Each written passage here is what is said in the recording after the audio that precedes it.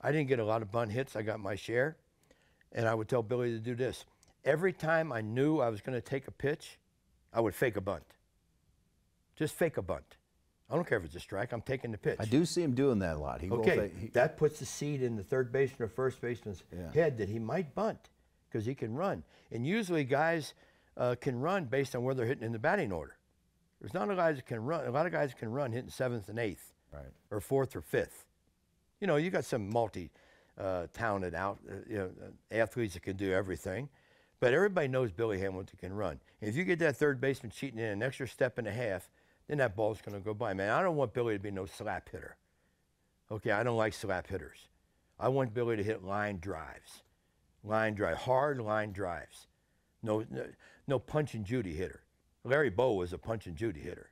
I want someone who can hit the ball out of the ballpark, and I think Billy hit 6 home runs last year. 6 of them, yeah. Okay, so, you know, you're going to hit home runs if you play in Cincinnati, if you play in Philadelphia, you play in Camden Yards, you play in Yankee Stadium in right center field because they're bandboxes. Okay, so don't worry about that. But very few guys hit home runs when they're trying to hit home runs. Hit the ball hard somewhere. It's okay to hit, you know, get a base hit to right field and a base hit to center field and a base hit to left field in the same game.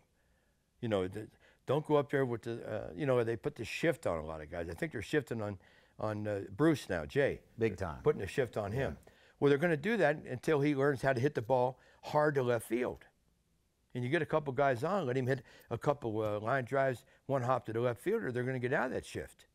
But if you don't prove you can do that, I wish they'd have shifted on me. You know, they didn't even shift on Johnny Bench. They didn't shift on Tony Perez because they could go the other way. And those, you know, Johnny Bench wasn't a 300 hitter, but he was a smart hitter. And he understood what he could do, and he stayed within himself. What do you think about them talking about maybe outlawing the shift? Well, I don't think you can do that because if you're the guy they're putting the shift on, you have to figure out a way to beat the shift. You know, it's just like you can't make a guy get in the batter's box. You can't prevent a pitcher from going back and getting the rosin bag.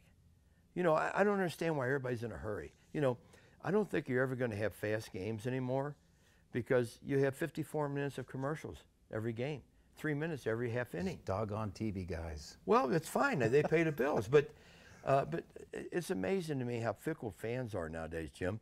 You know, if you're a Cincinnati fan, you go to a game on Friday night and the Reds lose 1-0 in an hour and 50-minute game, you're pissed on the way home. Now you come back the next day, Saturday, they win 15-2 and the game took 4 hours. You're happy on the way home. What's the hurry? Football takes 3 hours, 3.5 hours. You ever watch an NBA game, the last 2 minutes of the game?